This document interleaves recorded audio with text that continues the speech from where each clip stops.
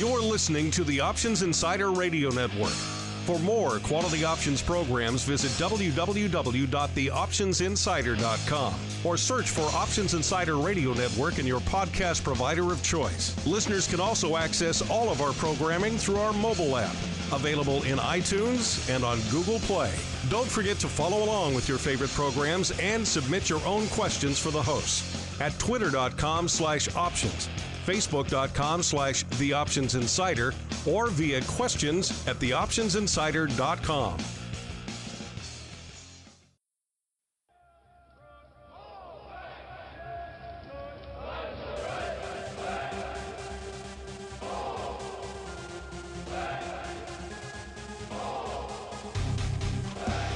You wanted it, you got it. A radio program that helps teach you options trading inside and out, basic to complex. This is Options Bootcamp. Remember, options involve risk and are not suitable for all investors. Now, let's get you into peak options trading shape. Here are your Options Bootcamp drill instructors, Mark Longo, Dan Passarelli, and John Critchley.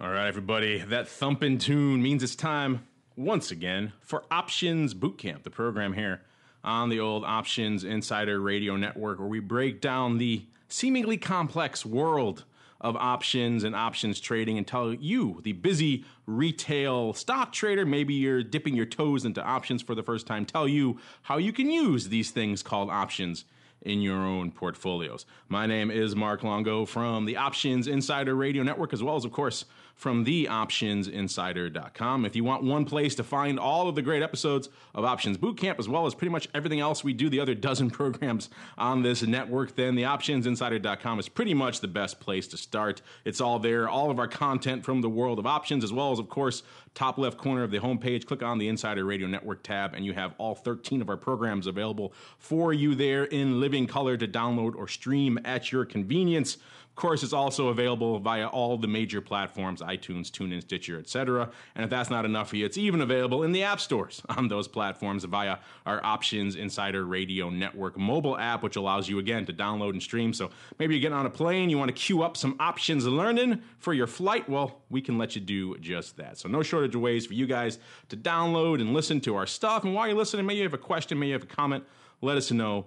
We love to hear from you guys, the listeners. You're the reasons we do this program at the end of the day. And I am joined, as always, by the dark side to my light side, my options education nemesis, none other than Mr. Black Hat himself, Mr. Dan Passarelli of Market Taker Mentoring fame, as well as a few books here or there. Mr. Passarelli, welcome back to the Options Bootcamp program, sir. It has been too long. Woot, woot. Yeah, it's been way too long. Ready to do some boot camping today, though. We've got a very special guest here, don't we, today, Mark? We do indeed have a very special guest, and if it wasn't confusing enough having one Dan on the program, I decided to add a second. So we are joined by Mr. Dan Cook, the major domo of all things biz dev and outreach over there at Nadex. Dan, welcome to the Options Bootcamp program. Dan and Mark, it is great to be here, especially with two such esteemed industry professionals as yourselves. So for clarification for you as well as for our listeners, I'll refer to you as Dan C, and Mr. P is just maybe Mr. P or a few other names I like to call him throughout the program. He'll know when I'm referring to him. But Dan, you've been on other programs on the network, some very recently, but this is your first appearance on the old Options Bootcamp program. This goes out to a little bit different audience out there and more of the people looking for the basic options education. So why don't you go ahead and give those listeners a bit of an overview of your background in the space as well as what it is you guys actually do over there at Nadex.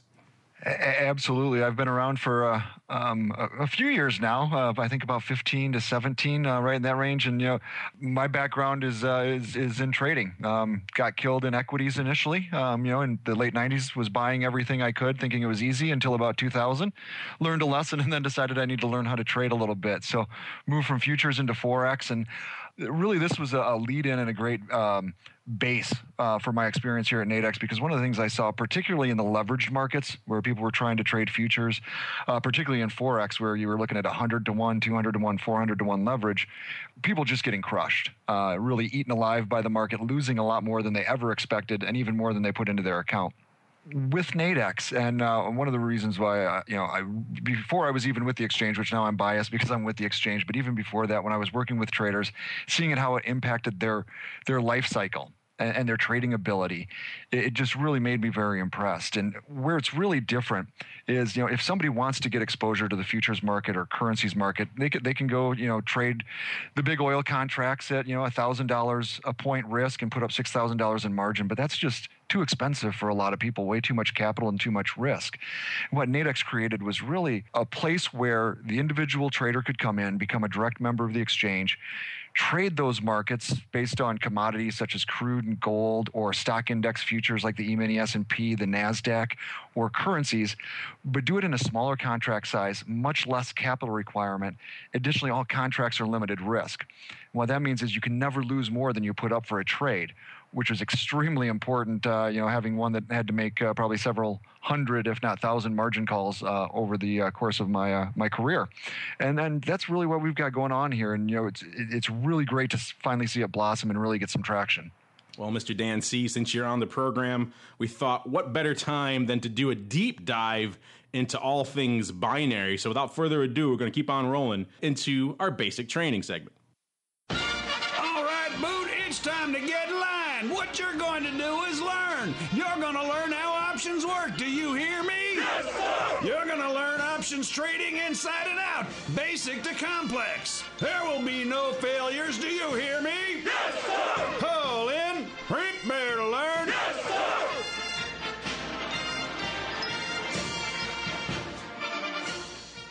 I don't know about you, Mr. Dan P., but that intro always puts me in a festive, kind of like July 4th mood. I want to set off some fireworks whenever I hear that. But of course, it also means that it's time for some options learning, some options edumacation, aka some options 101. And as you mentioned there at the top of the show, this segment's really going to be devoted to a deep dive into all things binary. You guys may have encountered these in various flavors and various capacities, maybe seen an ad for them or somewhere else floating around sometimes the darker reaches of the internet, and said to yourself, just what the heck are these binary options things? So that's what the question we're going to answer today. Dan Cook, I'll just go, too many Dans on the program today. Dan Cook, you just kind of did a basic overview of the binary option. We'll kind of dive a little bit deeper in from there. But like you alluded there at the top of the show, the binary, it's called that for a reason, because it is very much a binary type product. It is a yes or no type product. And that's kind of what really, I think, appeals to a lot of people at the end of the day. Strip away all the other things. It's a very simple concept. Will X event happen by Y time frame? If you think it will, yes, then your contract is you're going to go for a yes. If not, for a no. That's essentially what binaries are. But of course, there's a little bit more than just yes or no. You're not buying a contract that says yes or no, Dan. You're buying something else that actually has a number attached to it. So why don't you go ahead and break down kind of how these things actually work from a pricing perspective. Someone comes over to nadex.com for the first time, they see a binary option listed there and it's got a number next to it. Let's say a 60. What does that actually mean from a binary option perspective? Absolutely. And one thing you mentioned was a deep dive into binary options. One of the great things is you can get very deep into them, but one of their benefits is that they're really very simple to understand. If you see an option priced near 60, it's basically the probability, or what the market's view of the probability is of that event happening. Say, crude oil greater than 55 tomorrow at 2:30 p.m. If it's priced around 60, the market's basically saying there's a 60% chance that will actually happen. Binaries are priced 0 to 100. Every contract is worth $100, $1 per tick. And so it's very easy. All you do is take basically the price. I usually take the midpoint between the bid offer. So if I've got let's say a 56.60, mid price is 58, market's saying there's a 58% chance of that happening. And that's really as complicated as the price gets. You have a strike price, so something like oil greater than 55. If oil is over 55 at that time, it should be priced over 50 because it's more than a 50-50 proposition that would happen. If it's priced below 50, the underlying market, so the crude oil, is underneath that strike price. And that's really how the pricing works. It's just thought of as a probability, which, a quick point on that, because one, I know a lot of the people here are very familiar with traditional options. One of the most difficult things for somebody, and I know it was for me as well, and a lot of people I've worked with, is to actually overcomplicate the pricing, to try to add too much into it. But it's really a great way to use with traditional options, as well as for somebody who's just getting involved in options and wants to take that first step and start to learn how price and time and volatility impact the market. Yeah, Dan, my first exposure to binary options, I had that experience. I was teaching options for the CBOE and actually encountered somebody who said, "Hey, we want to talk to you about binary options. Kind of give us your thoughts. And if you were going to teach these to somebody, how would you teach them?" And I said, "Okay, well, here, let me look at it." I was supposed to meet him like a day or two later, and I sat down, I was putting together PowerPoints, and I was like, well, wait a minute, let's see here. The, volatility and Greeks and all this stuff, and I'm, trying to like really figure it out. And then after like probably a couple hours of making them really, really complicated, I realized, oh, no, it's just like this. Either you make this or you make that, or, either you make this or you lose that. That's it. Simple. So yeah. It's your experience is not alone. I was actually the same one when SIBO launched their binary options back in 2007, and I really wanted to make it more complicated than it was.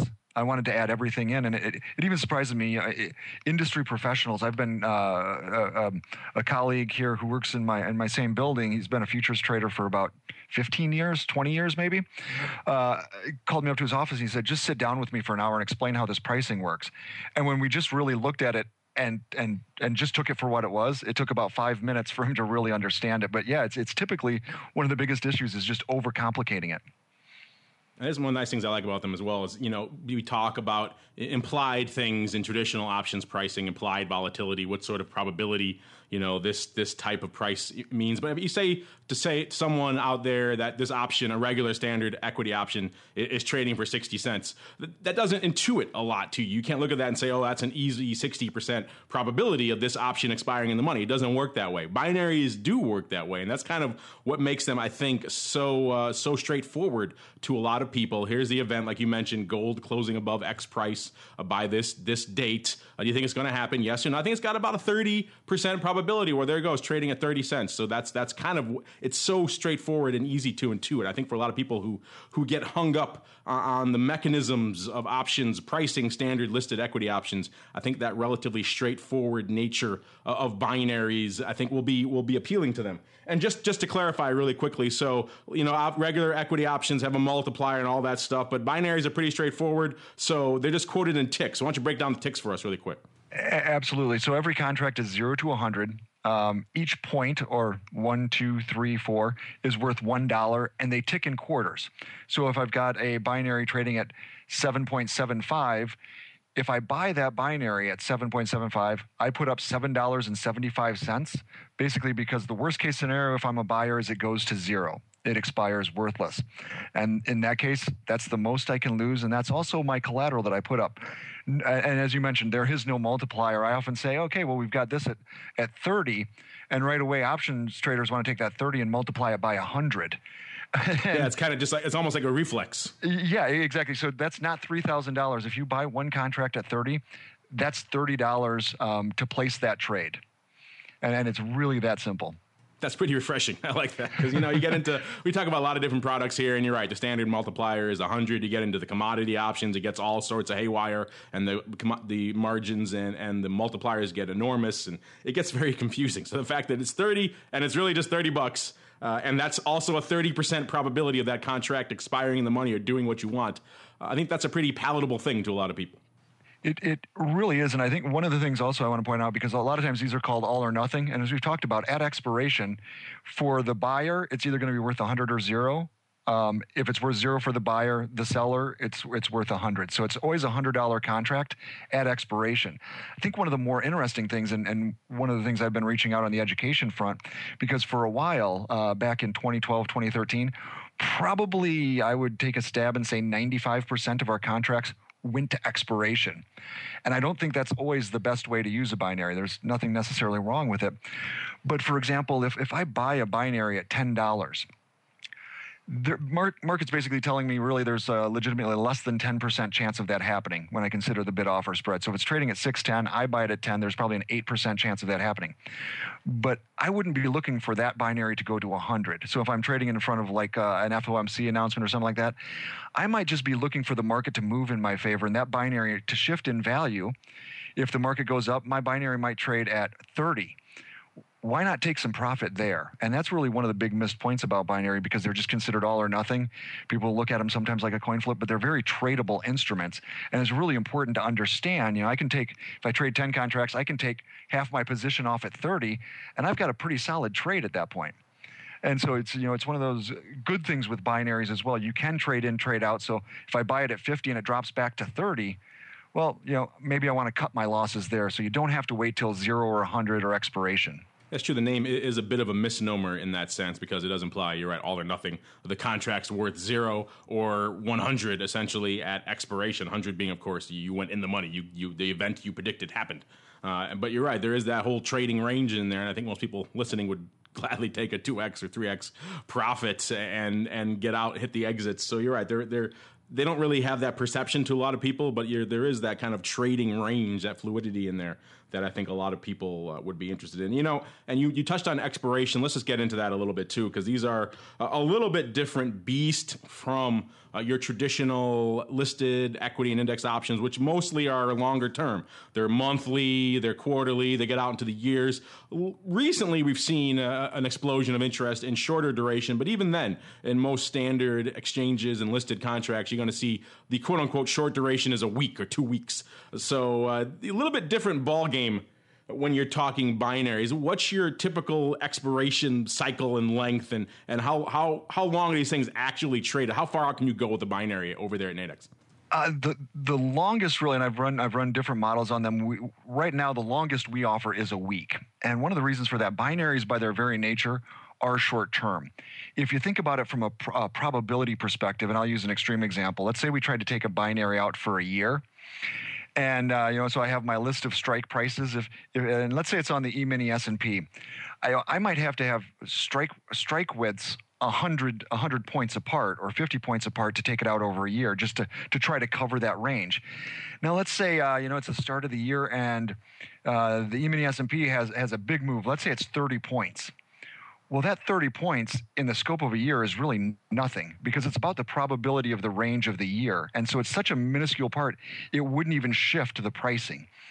Typically, when I've done the pricing models, they really don't get interesting until about 2 weeks out. Where you can have reasonable strike widths to cover the range of the market, and where a move on a daily basis can actually have a large impact.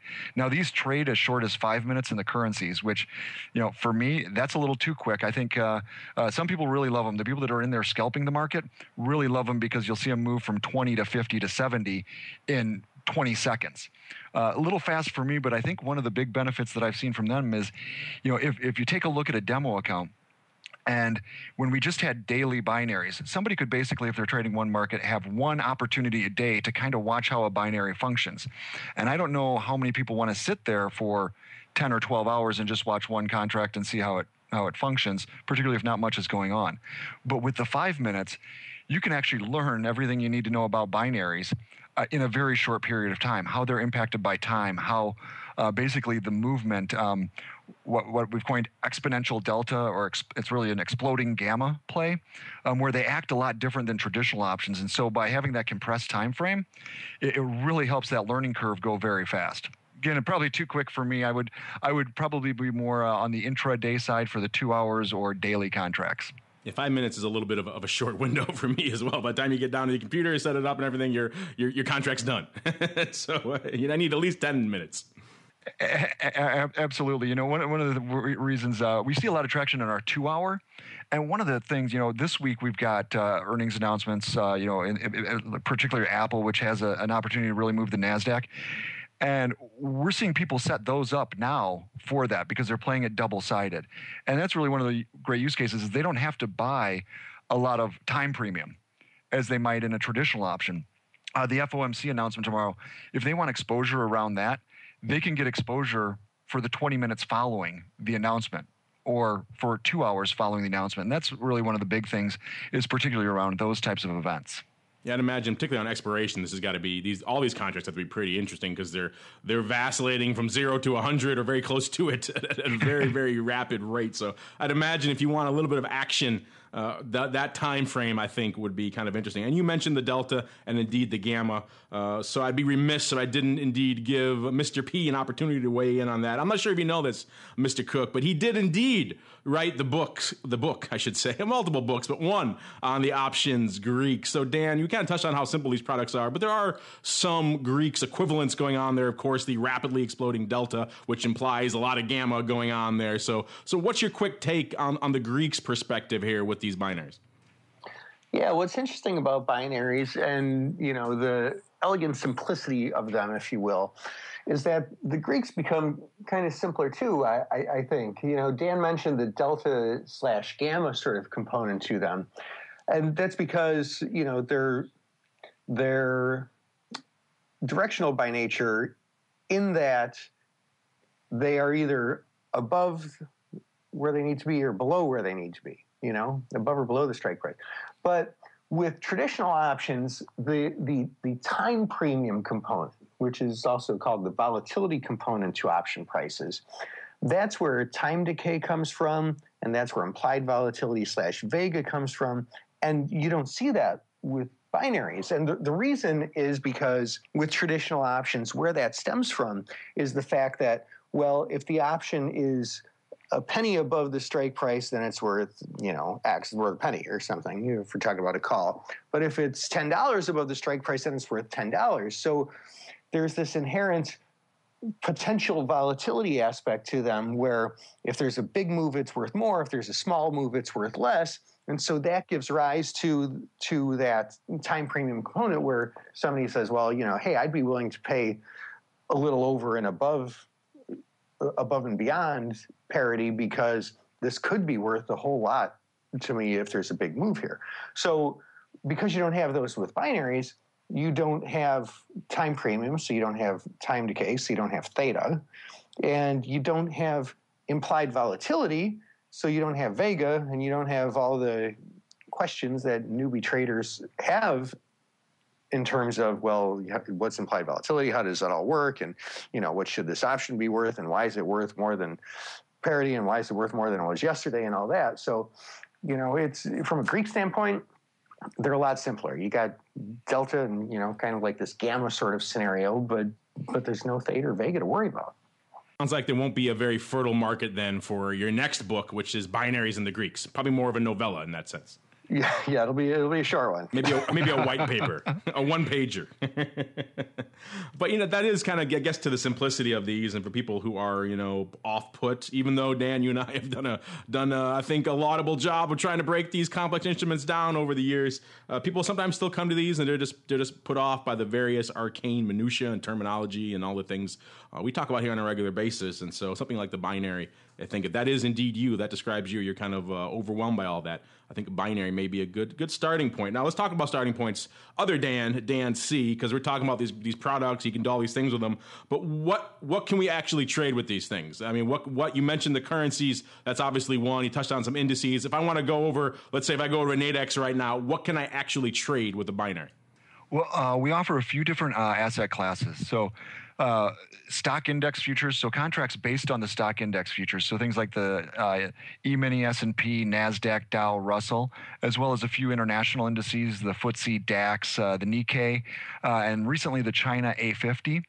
And then the commodities. A couple of the more popular are, of course, gold and oil, things that make headline quite a bit, but we also have silver and copper, natty gas.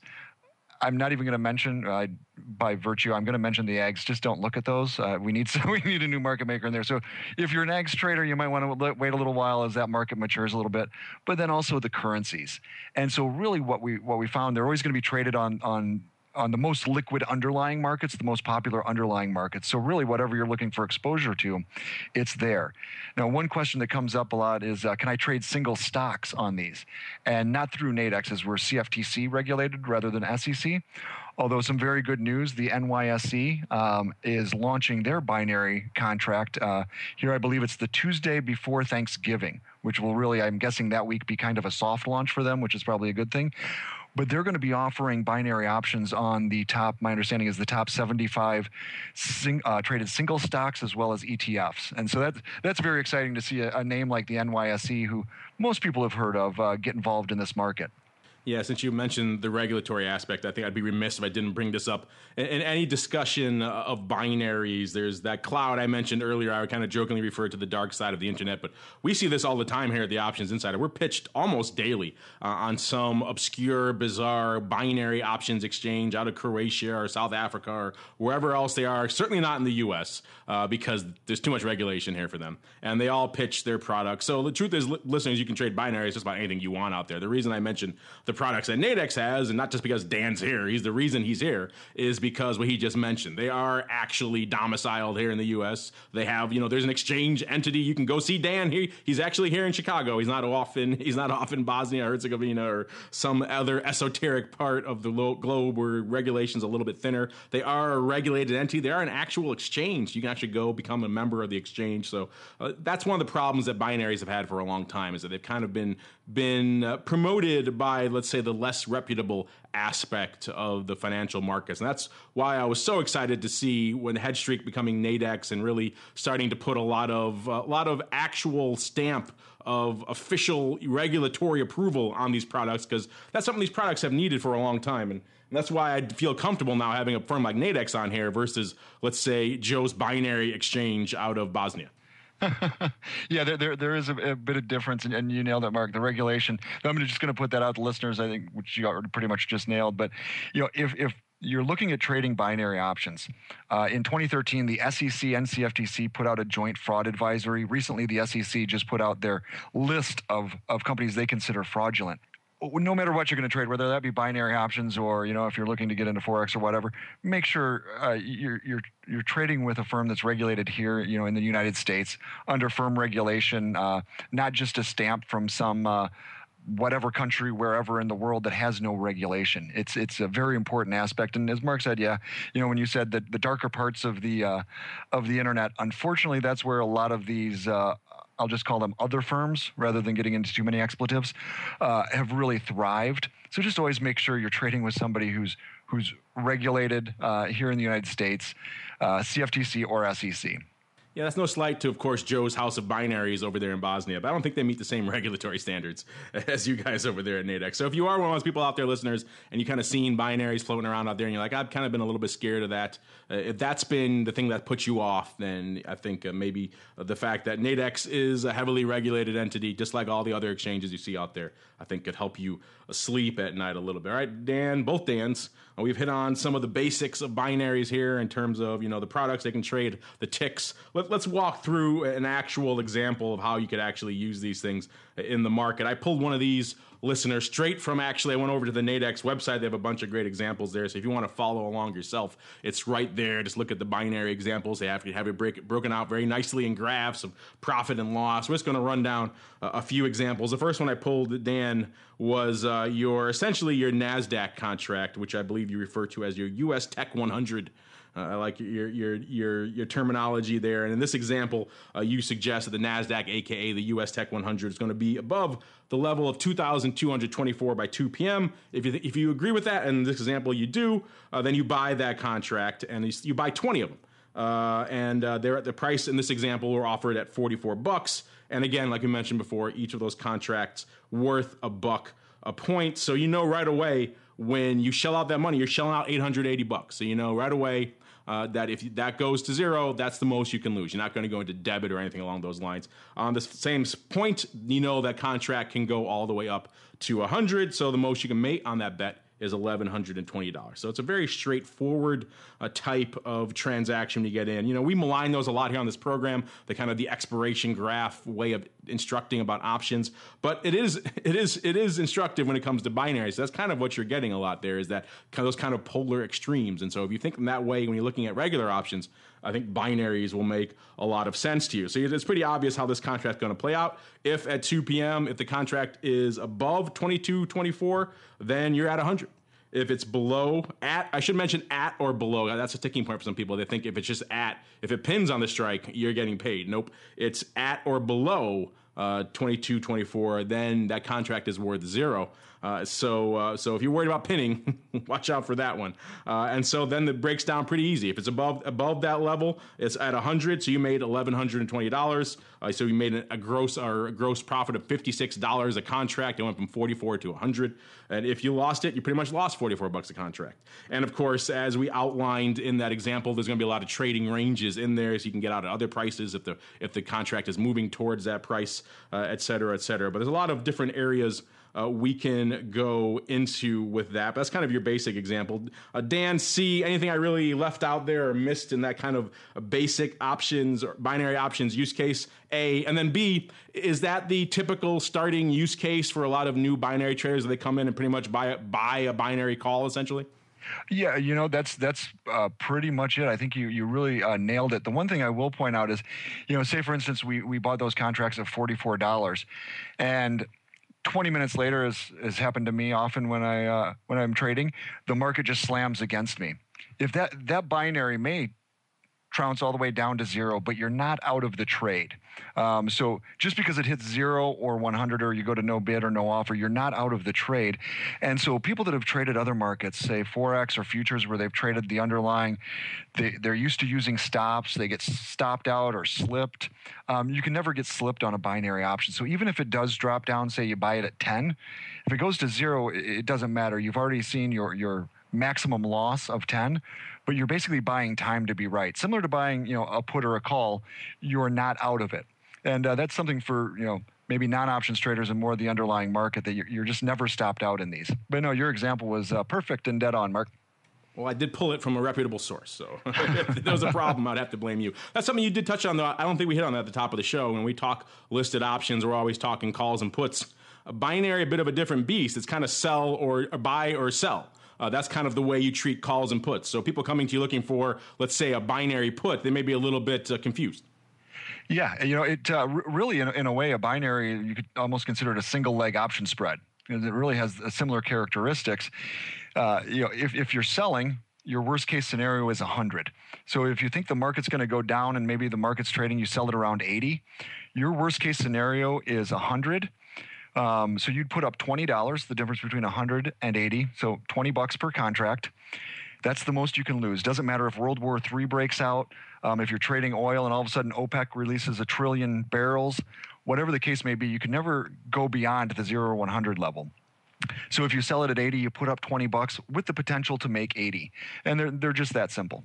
Yeah, that's interesting. By the way, spreads, glad you changed the name from bull spreads. That used to drive me crazy. I know we had a long back and forth, you and I, about that on one of our other programs, the Futures Options Roundtable. Buying a bull spread, selling a bull spread is just so counterintuitive. So I'm glad to see they're now just Nadex spreads. They are, and I did see a presentation actually yesterday that was sent to me by someone internally who referred to them as bull call spreads. It was just like, wait a minute, hold on. It was just flashbacks of all the confusion that term called. That term, because they can, for both binaries as well as our spread contracts, you can be either bullish or bearish. Basically, if you're bullish, you buy. If you think the market's going to go down, you sell. It's that simple. Yeah, so if you're coming in looking for, I'm bullish, I want to buy a call, I'm bearish, I want to buy a put, doesn't really work that way. You have to sell if you have that downside expectation. Now, other Dan P, Dan C just hit on a kind of quick example with crude, but we got some other examples here for spreads, because that's obviously once people start dipping their toes into the binary waters, they're going to want to start slinging some spreads, and that's where a lot of the action is over there, and particularly on the Nadex platform these days. So how would you like to walk our listeners through a kind of a basic binary spread example? Yeah, there's a lot of things that you can do with binaries, and one of them is to put on a spread. So the spreads are going to work similarly, but maybe by a little bit differently than traditional option spreads. I mean, basically, you can set up a binary trade where, you know, if it's between point A and point B, basically, you have somewhat of a profit. But if it's beyond point B, then you have somewhat less of a profit. You know, you just take a long position at one strike and a short position at another strike. Now, another thing that I think is sometimes somewhat interesting is this idea of laddering out different strikes, because, you know, the one big difference, the major big difference, and the one that I touched on earlier between binaries and traditional options, is that, well, if the binary is in the money, then it's in the money. That's it. You get paid out X. Whereas with the traditional option, well, how much is it in the money? Is it a little bit in the money? Then I get paid out a little bit. Is it a lot in the money? Then I get paid out a lot. So you can kind of replicate that somewhat using binaries, where I can get long at one strike, and then I can get long at the next higher strike, and then get long, you know, the next higher strike, and so on and so on and so on. And so then you don't have sort of that perfect tick for tick, you know, straight line, you know, payout structure that you have with like a call, but you're able to replicate it somewhat, and you can actually sort of customize it to be exactly what you want. You know, you can ladder it for 3 strikes, or you can ladder it for 5 strikes or 10 strikes, or you know, whatever. So you can really sort of control your risk in that regard to just the area that you want exposure. And I'm glad you brought that up, because there are a lot of ancillary use cases for binaries, and I want to bring up a couple of those in a second, but you brought up an interesting point as well there, Dan. Now, other Dan C, talking about, you know, the straight up binaries, you buy them, you sell them, versus the spreads. What is the breakdown these days over there at Nadex? Are people coming in and pretty much slinging the individual binaries? Are they really diving into the spreads? What's their primary use case, A, and B, what's the hot product over there in Nadex land right now? Right now, and it has been actually kind of historically, is that we're really known as a binary option exchange. If you open an account and one of our customer service people calls you with a question, they're going to say they're calling from Nadex, the binary option exchange. I'm somewhat biased. I think our spread contracts, which are more linear, more familiar, you know, to people that have traded the underlying markets straight from the get-go, I think they're a better contract, but they've always been around 10 to 15% of our overall volume.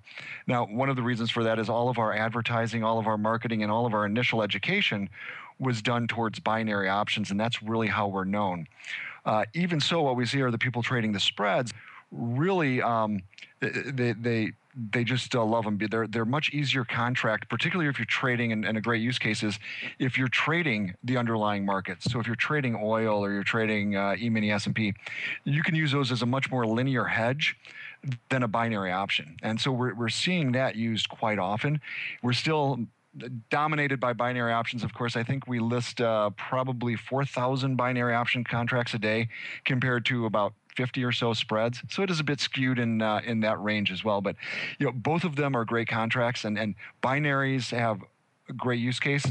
But I think spreads on the day-to-day, and again, I'm biased, even though we're known as binary options, and maybe I'll get a pink slip for saying this, I think the spreads are really the better of our two contracts. And is the hot underlying right now? Is it the indices, or is it crude? What's lighting up the tape over there at Nadex right now? You know, right now, particularly this week, which would make sense. We always see a lot of activity in the E-mini S&P 500. It's a great contract that a lot of people know about, and a lot of people have wanted to trade, but just couldn't go in and trade those contracts through a futures account for fear of just getting chewed up and spit out, where they can get exposure. That's always a popular one. This week, actually, and today in particularly, and for the weeklies on the NASDAQ, I'm guessing, you know, we've got some big earnings coming out, such as Apple. That's seen a lot of traction. FOMC tomorrow as well. We've seen a lot of people start to take positions, not just in weekly, but we have 24-hour currency contracts. A lot of action in those all the time, but particularly today or anytime there's a major news announcement. So an ECB decision, and just as an example, without giving too much away here, by what I'm seeing as far as the activity in contracts like the Euro USD, it seems that people are under the assumption, and again, I'm just taking a guess, but by looking at the positioning, that the Fed will say something, not that they'll necessarily change rates, but they'll make some type of indication that would cause some strength to the dollar. So we just had was it ECB last week come out and talk a little bit about that they were looking at potentially more quantitative easing. They didn't really give any numbers or anything, but it looks like the positioning right now, people are expecting a strong dollar from the Fed tomorrow. Yeah, you mentioned one interesting use case there, which is, of course, using these products around those types of events. Obviously, you guys don't have a straight-up Apple product, which is why the Amex listing of binaries is so interesting. We'll get to that in a little bit because they can directly play the Apple then, or presumably. But they can, of course, if you think Apple's going to move the index, then the NASDAQ will be the place you want to go. Or if you want to go more for another one in the S&P, then, of course, S&P can go. And, of course, Apple moves everything. So you can go pretty much any index with Apple, and you have a decent chance of it rocking and rolling. But that lays out some other interesting use cases that I've seen for binaries over the years. I think one of my favorites, Dan, is something you and I have discussed in the past, and that is, someone trading traditional equity options. Could be Apple options, S&P, whatever the case may be, and they have something on. Maybe they're short a lot of premium. Maybe they're short an at-the-money straddle, for example, or something like that. And they don't want to turn around, and we've seen this a lot. People are reluctant to spend money to protect themselves, to hedge themselves. They don't want to buy commensurate contracts in the listed options market. But maybe in this scenario, they're only really concerned about a brief event. Could be maybe an earnings, or could be some other a conference call after the close, something like that. Or maybe a crop report, whatever the case may be. Some brief event is really what they're worried about. They don't need a whole week's or a whole month's worth of premium just to hedge that one event. So in that case, coming in and hedging with the binaries, essentially a strangle in that sense, is kind of an interesting use case. Maybe, I guess we'll start with you, Dan C., then we'll go to Dan P. Is that a use case you're seeing a lot more of over there at Nadex, and is that one of your personal go-tos? We do see quite a bit more of that. It's really been an education aspect, but really one of those things on the short option strategies where we're seeing them used. And I want to point out, because binaries can be difficult to use as a hedge because of the all or nothing aspect of them.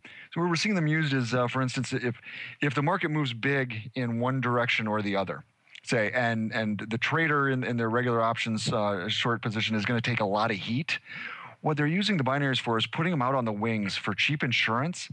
Now, they're not waiting for them to get to 0 or 100, but one of the kind of pricing components of a binary option is if it's at the strike price and there's still some time remaining, it's got to trade somewhere around 50.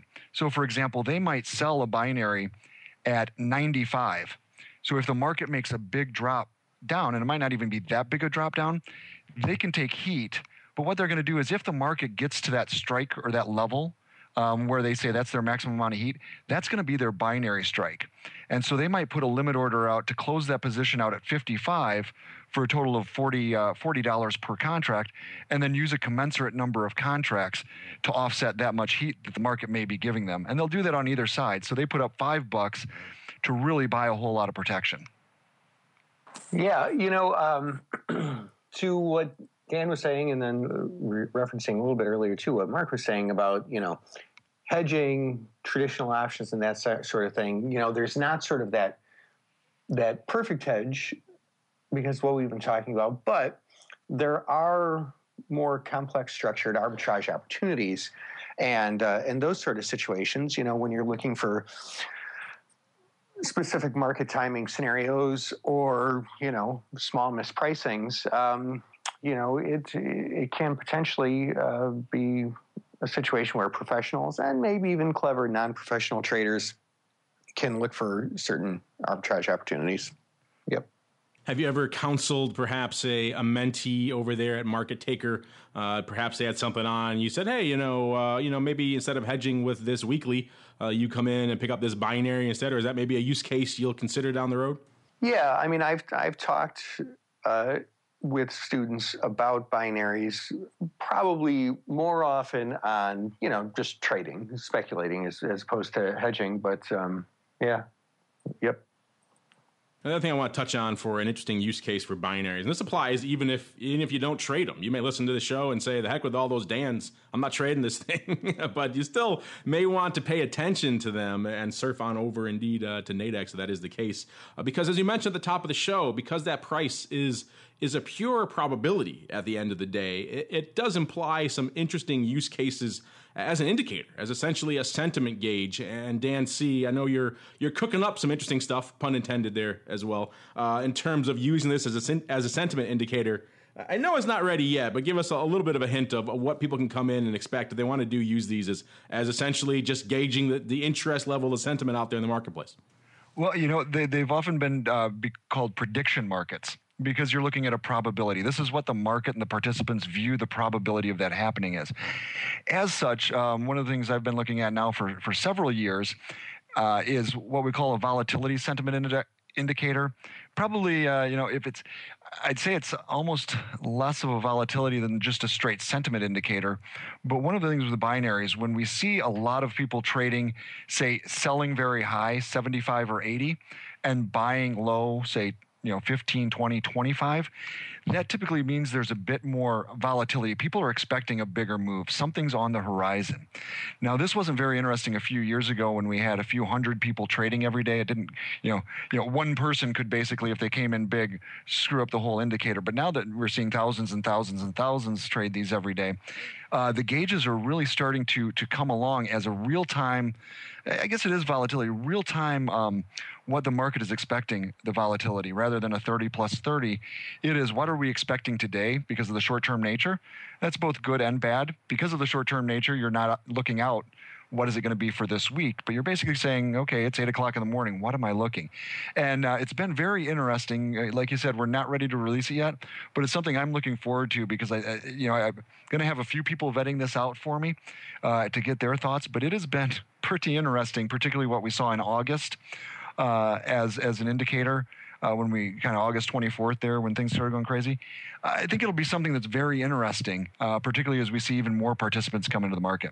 Yeah, I really like that use case because people at the end of the day, they have a hard time sometimes wrapping their heads, like we said, around what's going on with an option and what it implies for the marketplace. But the binary is pretty straight up. So if you want that inherent probability, what actual money is predicting, and again, that's why the nice thing about these types of markets is that there's real money on the line. It's not some analyst estimate or something else at the end of the day that really has no teeth to it. This is what people are wagering actual money on. So we know from every study that those are usually the most predictive markets at the end of the day.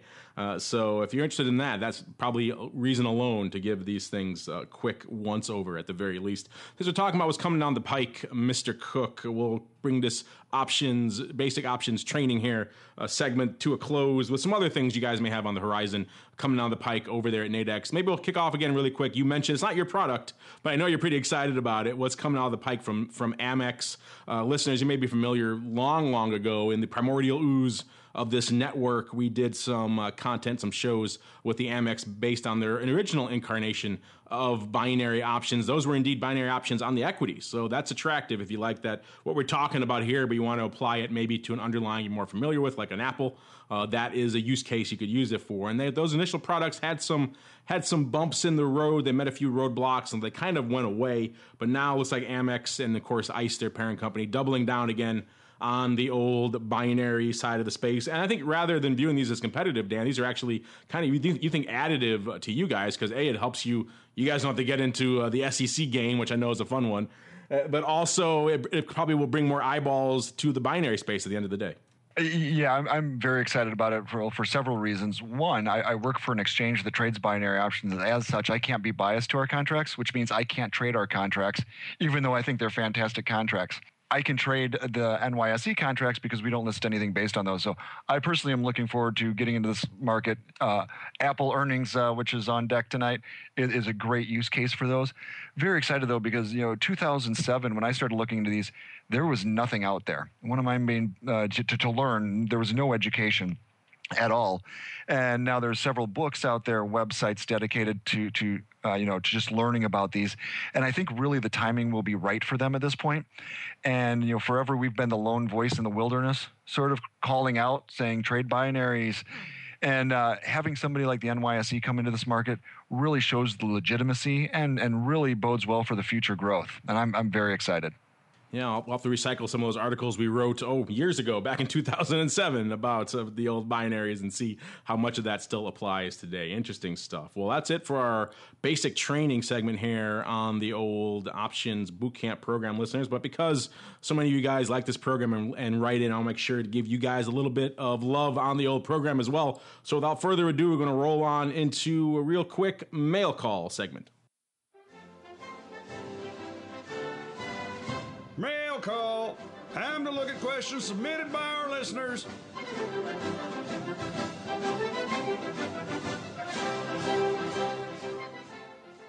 All right, everybody, welcome to the mail call. Like the man said, this is the portion of the show where you guys get to join us here on the old program. No shortage of ways for you guys to do just that. Hit us up on Twitter. We're just at Options on Twitter. We're the Options Insider on Facebook, Options Insider on StockTwits, or find our website. You can reach us via the comment feedback form there, or just shoot us an email, questions@theoptionsinsider.com. No shortage of ways for you guys to make your voices heard. And Dan C., this one came in a while ago, and I kind of got tabled. But then I thought, we're talking binaries today. You're coming on the show. It might be a good time to bring this question to the fore here. This one comes from Jeb16. He writes, "Hey, I've seen a number of sports books online offering products that appear to be sports derivatives. Is it possible to trade actual products based on sports outcomes or other event-type derivatives in a legal exchange-traded form in the U.S.?" Well, Dan C., this question has you written all over it. It might be worth mentioning, too, one of the reasons I thought about you for this one as well is kind of mentioning kind of the origins of Nadex coming out of that Hedge Street, which was indeed kind of aiming to be this type of events type products, and then they have since evolved into what you list today. So a lot we can hit on here with this question. Absolutely, it's been quite a journey, and in the U.S., I'll just answer the question straight up. In a legal exchange form in the U.S., the answer is no. Now there are places overseas, but again, you're taking a lot of risk anytime you're dealing with those. I would definitely make sure that check with their regulators, and it shouldn't be somebody out of Cyprus or some other place like that, because your odds of getting your money back aren't good. But basically in the U.S., you won't see these on a legal exchange, either from the SEC or CFTC. And the reason is all of the contracts we list have to meet several qualifications, and one of those is a widespread economic impact. Now, some may argue that the Super Bowl has widespread economic impact, but that's not really the case. So you can do contracts on things like just a straight up non-farm payroll number, which we offer, just the number, or things such as financial markets. But you can't see them you won't see them on a regulated legal exchange in the U.S. Someday, perhaps, but not yet today. if they change their tune quite rapidly, although these contracts, they are traded very heavily in the UK on sport, and but just not on a legal U.S. exchange. So it seems like all the backlash against those fantasy sites recently may indeed cause some of that legislation to change. So that might be kind of interesting. Who knows? Maybe that'll pave the way for the eventual Nadex Broncos versus Niners contract, something crazy like that. As a Bears fan, I'm putting the Bears greater than anybody at about a no bid for offer. Yeah, you'd be a poor market maker on that contract, I think. Let's see. We have time, I think, for one more quick one. Here's a good one for you, Dan P. This one comes from Amelia. Amelia G. Thought the other lady's writing in. She writes, "Hey, do you notice anything different in the options trading in higher volume products versus lower volume products?" So, Dan P., this is a good quick one. Why don't you run down some of the salient points, what you're going to see in a product that has a lot more liquidity to it, a lot more volume going through it versus one that's a little bit less liquid? Yeah, the biggest difference is there's more volume. But we need a rim shot on this show. Let me tell you. No, but there are some important implications to that, or at least there can be. One of the questions that I'm always asked to talk about by people is liquidity. And people come up with all these things like, well, somebody taught me that if I look at the volume and the open interest and I multiply it by pi and it's a full moon, then that means it's liquid. Well, no, what really means if it's liquid are the bid-ask spreads tight. Unless you're trading 500 contracts at a crack, that's really all you care about is bid-ask spread. But, if you are a somewhat larger trader, typically the names that have more volume in them they tend to have tighter bid-ask spreads. And why? Well, because there's more people trading them. If the market is 2 bid at 250 and there's nobody trading it, then it's going to stay 2 bid at 250. But if all of a sudden there's 10,000 people trading it, well, then somebody's going to be 249 offer and somebody else is going to be 201 bid, and it just naturally makes the markets tighter. So it makes it easier to get in and out of the trade without paying up too much to the market. Arguably, I think because there probably ends up being more two-sided paper is what we call it, which means that the option trading probably doesn't influence the underlying stock price as much, although I guess one could probably argue the other side of that as well. But basically the bottom line is the more trading there is in something, the more, not only the more liquid it is, but the better the price discovery process. It's like going to a restaurant. Do I want to go to a restaurant where, somebody stops in there, once a week? Well, no, it's not going to be very fresh. I want to go to a restaurant where, there's a lot of turnover because I know that what I'm getting is good. I don't really know why I brought that analogy on. It just seemed to make sense in my head for the minute. Maybe it's because I'm hungry, but I know you're a diehard connoisseur of gas station sushi, sir. Yeah, I'm losing my mind here. Okay, so that's all I got on that subject. I think you hit on the salient points, though, which, of course, bid-ask spread at the end of the day. That's what it all boils down to. Yeah, and all those other weird measures and metrics and things, it all is reflected in the spread. If the spread is tight, it's liquid. If it's not tight, then it's somewhere less than liquid. And if it's super wide, then, not particularly liquid. And that's kind of what really matters to you guys at the end of the day. Good question, Amelia, and good question, Jeb. We'll have to get to some more on a future episode. Unfortunately, it's all the time we have for the mail call on this episode. It's also all the time we have for this episode of Options Bootcamp. Man, this episode just flew by. These binaries, yes, no, bam, the episode's done. It's crazy. But Mr. Cook, before we wrap up here, we mentioned Nadex. Where should people go, of course, if they want to learn more about what you guys are up to? And do you want to leave them with any hints or any teases of what's coming down the pike from you guys over there? Well, we're actually revamping our entire education center. They can find that very soon. We do have quite a bit already on the website now, but there's going to be a whole lot more at nadex.com, Nadex.com. If they want to take a look at a demo account, which I strongly recommend everybody do before they put any real money in the market, underneath the trading tab, you can apply for a demo account. It takes about 30 seconds. Definitely take a look. I'd love to hear their feedback, even if they decide to trade them, if they're for them or not. And we've got a few new apps coming out as well for the Droid and the iPhone. So very excited about that. It's been a long time coming. I'm glad you touched on the paper trading, because that's something I wanted to bring up we didn't get a chance to touch on. But yeah, that's something a lot of people ask, and particularly with a new product like this or a new to them type product, you want to give them a chance to get their feet wet without actually risking any capital. So I'm glad to see that you guys offer that over there at Nadex. And by the way, listeners, if you want to trade these things, you got to go over to nadex.com, Nadex. You're not going to find them elsewhere. That's the place. They are also the exchange. They're kind of all wrapped into one. So you go over there, you set up an account there, and then you can trade away, but you're not going to find them in other places. And if you do, they're probably Joe's House of Binaries, and maybe you want to stay clear. All right. Speaking of things we should stay clear of, unfortunately, we can't do that, Mr. P. He's still on the program here. So, Mr. P, what is cooking? What's coming down the pike in the land of market taking? Oh, boy, we just wrapped up our one-on-one coaching acceptance. We accept students for one-on-one coaching twice a year. I think we're going to be doing that again next year in April. So that is not coming down the pipeline. That has come down the pipeline. Let's see, what do we got? Oh, I don't know. We're going to start planning our location, kind of unveiling our location for our annual options retreat, which will be held in the summer of 2016. We've got people emailing us, asking us, so where's it going to be? Where's it going to be? So we have to sit down and figure that out. But it's going to be someplace fabulous because that's how we roll. I'm still waiting for my invitation from last year. I think I'm a little bit late on that one.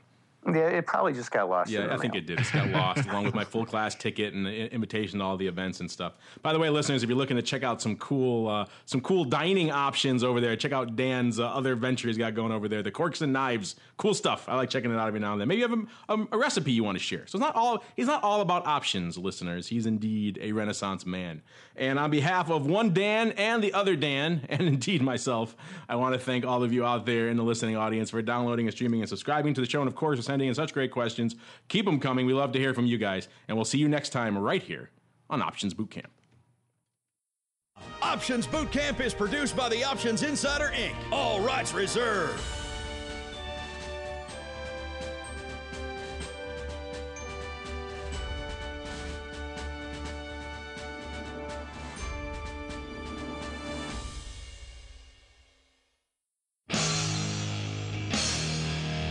preceding program was a production of the Options Insider Radio Network. For more quality options programs, visit www.theoptionsinsider.com or search for Options Insider Radio Network in your podcast provider of choice. Listeners can also access all of our programming through our mobile app, available in iTunes and on Google Play.